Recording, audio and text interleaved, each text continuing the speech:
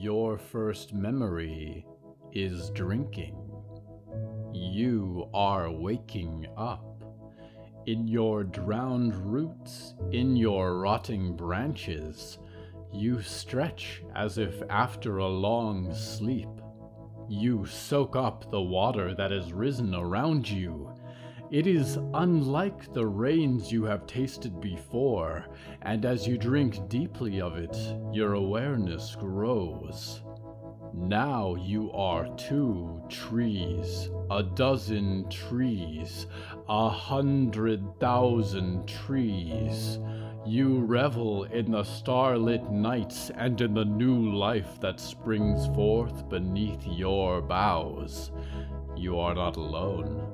The ones who felled you, who cut you, who burned you, now seek refuge in you.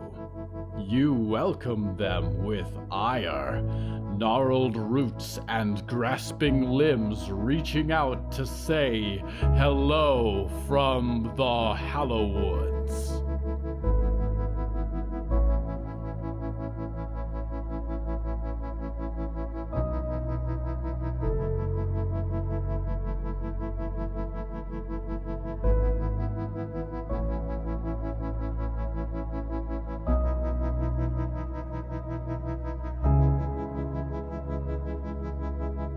Right now, I'm sitting at the dining table in a small recreational vehicle. There's a dog curled up on the floor, or what was once a dog, or once many dogs. It can see me, but it does not growl. It knows that we are kindred spirits, and that the great trees towering outside these little windows hold much greater concerns. The theme of tonight's episode is forests.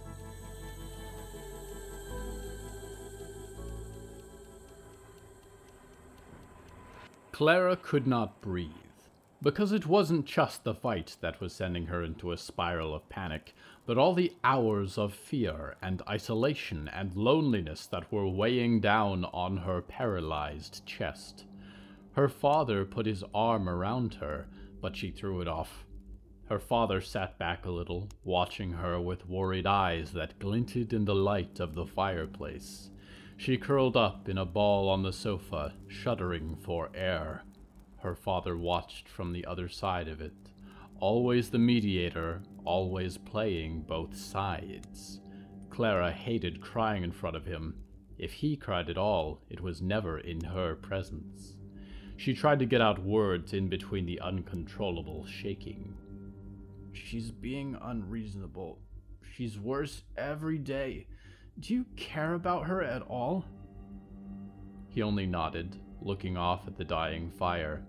A portrait of some old white man and a dog glared back from above the mantel. "You're angry," he said softly. "That's good. That's healthy. I was angry once too. I marched in the streets, you know, with your mother. I like to think it made a difference."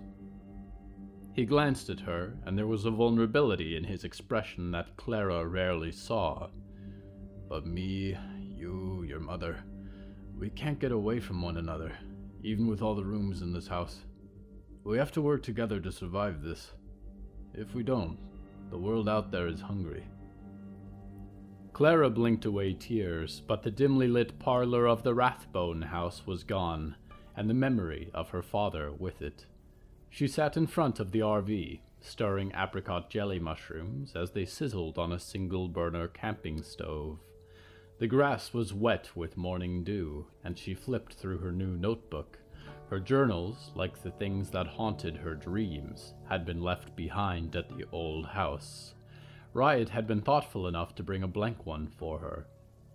If she'd been thoughtful like that when they'd run into the dark orchestra, instead of jumping out with a bat and no plan, they would still be together.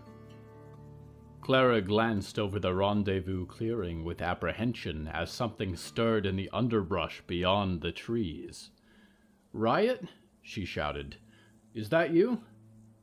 the thing that looked and smelled of dog peeled itself out of the morning mist, greenish fur rippling in an unseen current. It regarded her with a certain distrust, but positioned itself between Clara and the woods to which she called. It frightened her less each time she saw it, although she suspected its presence was the cause of the odor in the RV. She had come to expect the phantoms in basements and between the trees, but they never stayed for long. She suspected the phantom dog had not left her side yet. She would have guessed the dark shape in the forest was a tree stump or a fallen log, except that beady eyes glinted in the darkness. She clicked off the camp stove and leaped to her feet, and noticed a second form clinging to the side of a tree much closer, and a third in the shadows beneath it. A deep reverberation echoed across the clearing, a powerful thrumming of unearthly sound. Clara was running then for the side door of the RV, not daring to look back as the shapes sprung from the shadows into the dawn, and their awful, throaty cries grew nearer. "All your anger, your frustration," her father said, holding a fist in front of his forehead. "You gather it right here. It is the ocean, and you are the shore. It is a fog, but you are a mighty forest." His eyes glinted in the red light of the fire. Clara thought this was the most he had ever talked about his feelings, and it was ironic that he was telling her how to crush them.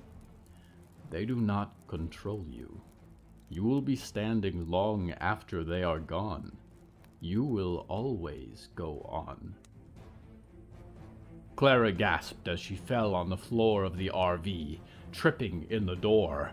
She kicked it shut, but it did not latch. She scrambled for the passenger seat, and the door flew open behind her. Outside, she could hear the baying of the misty hound, like the sound of cracking lake ice. She reached for the weapon Riot had given her, because nothing says romance like a compound bow. It was awkwardly shaped and got stuck between the seats as she tried to whirl around. A huge head was pressing into the RV's central room behind her, flat and rough, with large glossy eyes that swiveled in her direction. The bass tones that came whistling from the beast shook the floor, and its maw stretched open to reveal ridges of teeth. Clara glanced outside the passenger window, and although the dog crackled with phosphorus energy as it raced through the clearing, there were so many more of the dark shapes. She could feel the fear freezing in her chest, seizing up her lungs, choking her from inside. Tears rolled down her cheeks as she held a fist in front of her forehead, her father watching intently.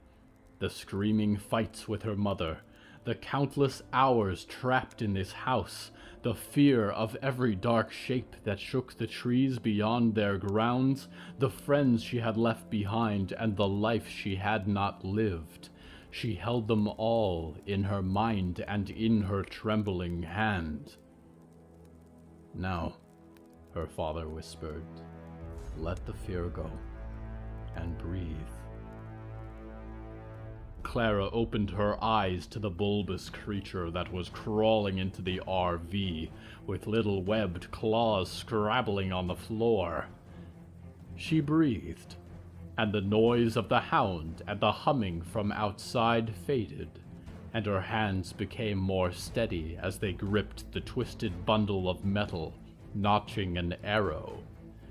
She breathed, and time slowed as the beast lunged towards her with its mouth gaping wide, and the bow reel spun as she pulled back the string.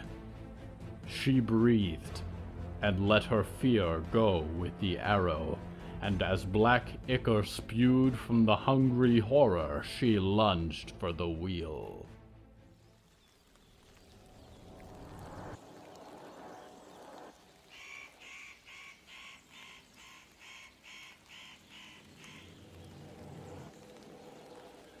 A red sun rises over the great expanses of spruce and pine trees, over the black rippling pools crowned with lily flowers, over the jagged hills with their unknown caverns. Great toads worship the morning, and songbirds join them in melody. These are the Hallowoods, and they are perhaps nature's greatest treasure. Dreamers, if you are traveling, hiking, or camping in the Hallowoods, please treat this wondrous environment with great respect, and do not leave garbage, food, or the bodies of your companions behind.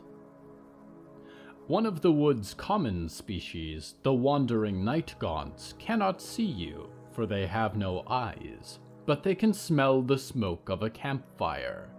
They stalk silently, brushing the treetops, reaching out to pierce your tent with their great clawed fingers. They have begun keeping plastic items from campsites, and even hang future meals from their long antlers with fishing wire. For the sake of our night gaunts and many other creatures that dwell here, please take only memories and leave only footprints as you make your one-way trip into the Hallowoods. We go now to one whose journey is leaving many footprints.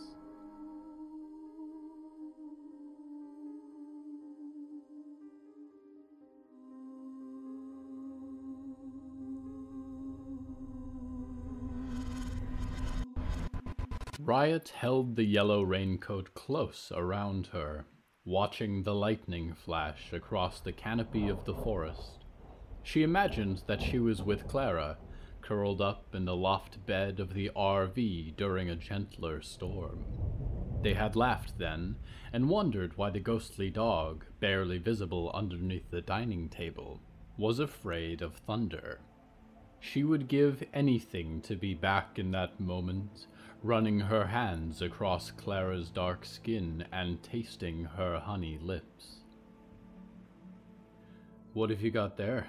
a voice interrupted, and Riot turned to find Byrne climbing up into the watchtower. Riot realized that she had been turning the gleaming skeleton key in her hand. "Just a souvenir," she said quietly, tucking it inside her jacket. Byrne ambled over to sit next to her, a great military vehicle of a woman. They sat in silence for a few moments. "Licorice?" Byrne offered from a small tin. They were black and smelled like blood, but Riot accepted. "Thanks." Byrne nodded, watching the storm batter the woods. "I'm not too good with social cues, but I think you've been avoiding me." "Why's that?" Riot frowned. "I'm not. You're fine." Byrne shrugged and waved a hand to indicate the mass of sheet metal, plastic siding, and fresh lumber that made up the fort beneath them. "Everyone here, just about, was running from something when they showed up. Froglin, Grifficaw, Nightgaunt, doesn't matter. We've run them all off. I can promise we'll do our best, but we've lost a lot of good people to the Instrumentalist." Riot flinched at the name, though she did her best not to show it. The unearthly tones of that music haunted her dreams lately. Byrne was quiet for a moment, watching her expectantly, before speaking again. "It's gonna try tonight." Riot glanced at the old woman. "How do you know that?" Byrne stood up, shouldering the crossbow. "It likes rain. It likes the dark. Has a real flair for the dramatic, whoever it is. But don't you worry. If it has two eyes, I'll put a bolt right between them." She patted Riot on the shoulder, then descended the ladder. Riot did not find this comforting. When she was sure Byrne had left, she examined the key in her pocket. She could barely remember what happened after she threw herself in the Instrumentalist's path. Perhaps her swinging bat had landed, because for a brief moment the key swung loose as if on a necklace, and it shone in the dark beneath great round eyes. She glanced over the forest as she clutched it close, and she would have sworn that for a moment a bent shape stood in the trees below, eyes white in the lightning. The drums came first, deep and echoing throughout the forest, and you could almost lose their sound among the rain that beat down on the trees. The strings that grew louder, like the howls of great hunting dogs, were impossible to ignore. Warning sirens erupted from the other watchtowers, and Riot snatched up her bat. It was a fight, and fights were Riot's specialty. The surreal notes of a cello seemed to come from everywhere at once, and as the storm grew worse, the power and complexity of the music rose. Lightning flashed over the clearing around the scout post, and Riot swore that there were pale figures of light standing between the trees. She backed away from the edge of the platform, shaking, and the screeching violins pounded in her head. There were panicked shouts from below, and barking from the guard dogs. Riot realized that there was a figure rising into the air just beyond her platform, luminescent like a full moon. She was a woman, with a face frozen in a scream that bared her teeth and caused her eyes to bulge from her head. The rain pierced her as if her body was made of mist, and the frills of her old marching band uniform floated freely in the storm. The strokes of music in Riot's mind corresponded with her jerking, sudden movements, and with each note she flickered closer. Everything in Riot told her to run, that she had no idea what she was dealing with. Instead, she screamed and sprung forward with her spiked bat in hand, putting her weight into the swing. Riot watched as she drew close, far too close, to those unseeing eyes and broken teeth, and then she was falling off the ledge into the night air. She hit an iron roof below her hard, and cried out as she felt her arm twist unnaturally. The sloped metal was slick, and she reached out to stop herself, but her arm seized with burning pain, and the rain carried her off the edge. She slipped past the makeshift wall of the fort, crashing into the wet earth far below it, and the ringing in her head drowned out the mad orchestra and the splitting pain in her side alike. In the strange, disconnected silence, she could make out a shadow standing in the clearing with her. Anyone who has been stealing must steal no longer, but must work. Lightning crackled across the sky, illuminating round discs for eyes and a form like a crooked man. You have stolen something from me, young lady, and there is much work to be done. The man was crossing the clearing of felled stumps then, and in his hands holding strange objects. A small violin and a bow, Riot realized as he drew closer, but she could not pull herself to her feet, and the blood pounding behind her eyes was as red as the man's long scarlet coat.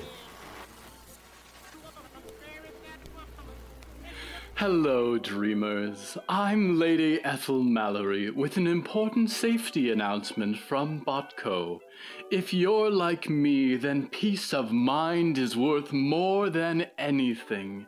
We want to reassure dreamers everywhere that your dreaming box is absolutely secure from the terrors of the outside world, and no interruptions can take place.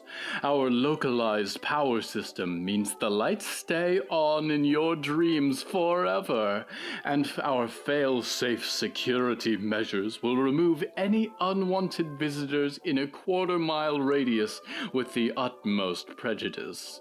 Rest assured, we at Botco take your security very seriously. For safety reasons, leaving the Dreaming Box has been strictly forbidden, so as to guarantee your peace of mind. Attempts to leave the Dreaming Box will be met with... Dreamers, I apologize for this disturbance in my program. I will look into resolving this myself. We return now to Riot Maidstone. "Get away from her, sir!" Burns shouted from somewhere in the haze that enveloped Riot.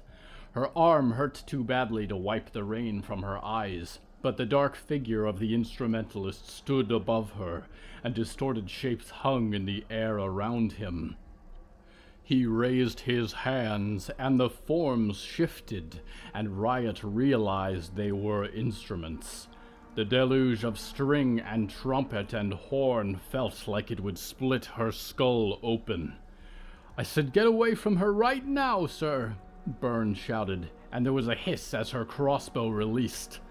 Riot twisted on her bad side to look up, and the glowing woman with the screaming face was there suddenly, standing inches off the ground, the razor bolt caught in her outstretched palm. White flame sparked across her body and in her bulging eyes, and lit the shaft transfixed in her hand until it burned away. The Instrumentalist flicked his wrist, and the woman flew towards Burn, skeletal fingers reaching out. The Instrumentalist waved an arm, and the twitches of his gloved hand matched the rhythm of Burns' screams. His focus shifted to Riot, and she rolled towards her spiked bat as he stepped towards her. "Where is my key?" he whispered, and the sound burned in Riot's mind like hot coals. "You are a wicked child." Wicked is right, Riot thought, and with all the momentum she could gather, she swung the bat into his shin. The crescendo of music in her mind shuddered, as if the violin strings had snapped, and Riot ignored the pain long enough to roll to her feet and swing a second time for his face. The music came to a screeching halt then, and the dark instruments surrounding him crashed to the ground as he roared in pain. One of his gleaming eyes shattered, the one on the left. The mess of nails at the end of her bat came away wet. Riot collapsed again, and as a starless void swum in her vision, she thought she could see a parade of white specters marching him off into the trees. Twice. Riot grinned, and spat out blood, and fell asleep. She dreamed she was with Clara, nestled together in the RV they called home, and the rain was pattering softly on the roof of the camper, serenading them as they fell into darkness.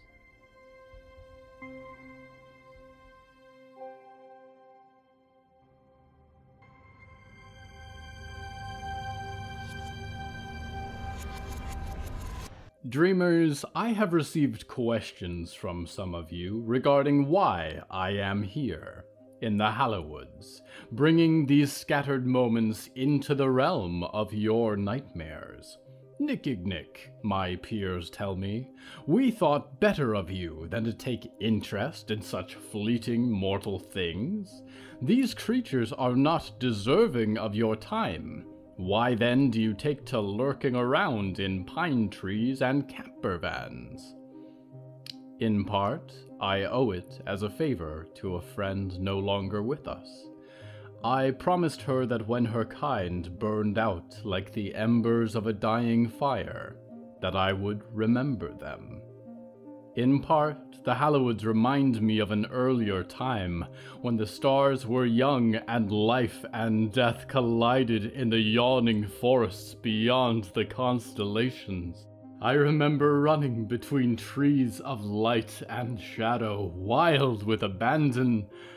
But there I am, lost in nostalgia. Dream of other things, if you will, but do not dismiss these little creatures, or laugh at their final moments, for all things, even our kind, dreamers, will one day end. We go now to one who questions this.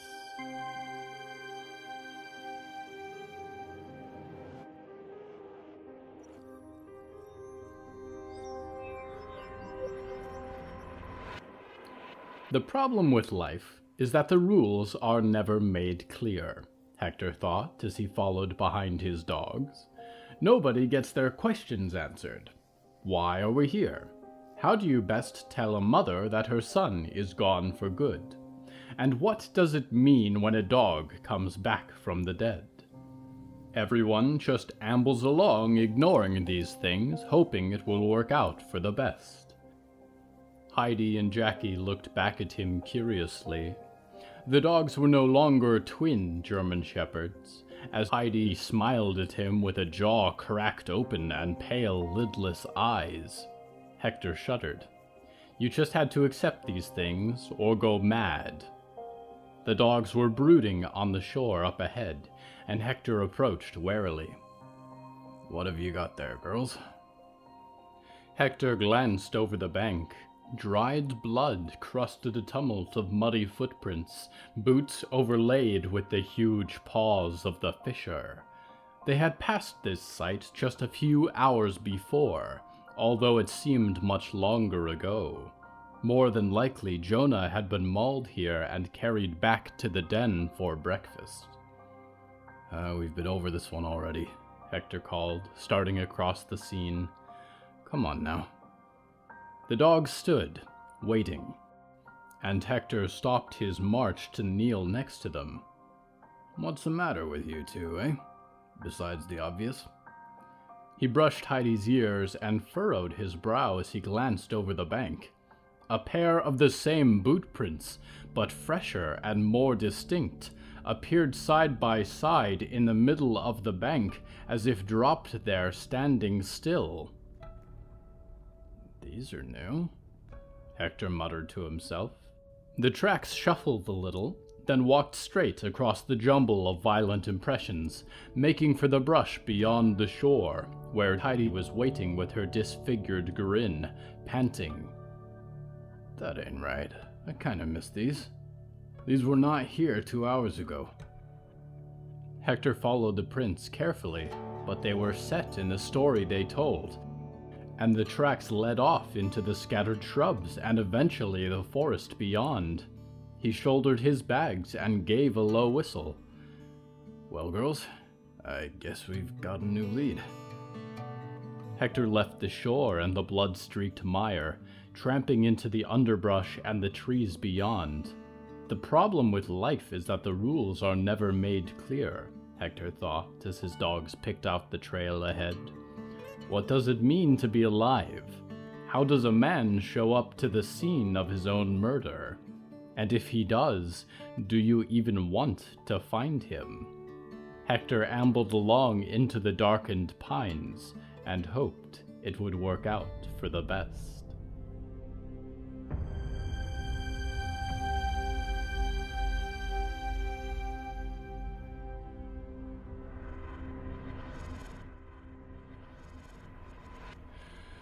Forests.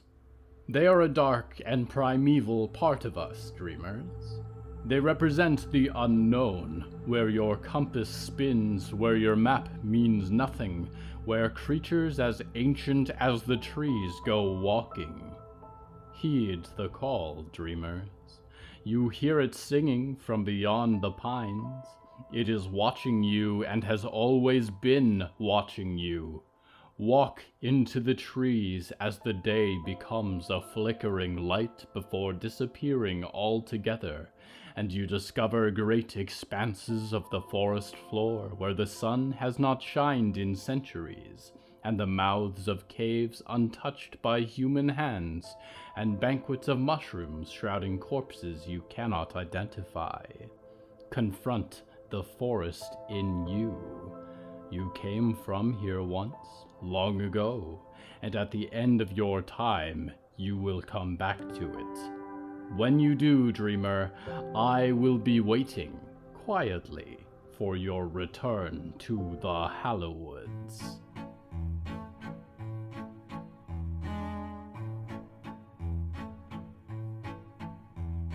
Hello from the Hallowoods is written and produced by William A. Wellman. Hello, that's me. If you enjoyed this show, please don't forget to follow it and share it with a friend. The bonus story that goes with this episode is called Play Dead, and it's available on the show's Patreon at patreon.com/Hallowoods. Because we operate without ads or sponsors, our supporters are all that keeps the show going. Plus, supporters get weekly bonus stories, behind-the-scenes content, exclusive merch, and even more. Merchandise and episode transcripts are available at hellofromthehallowoods.com. You can even find us on social media at @thehallowoods. Music is used under license from artlist.com. Our opening theme is Forest Overture by Yehezkel Raz, and the closing theme is Farewell by Belsitzman and Matan Ephrat. Until next time, dreamers, be wary of walking into the forest at night. This time of year, the slashers are waking from hibernation and sharpening their machetes and chainsaws for the yearly hunting season. Nature is beautiful that way.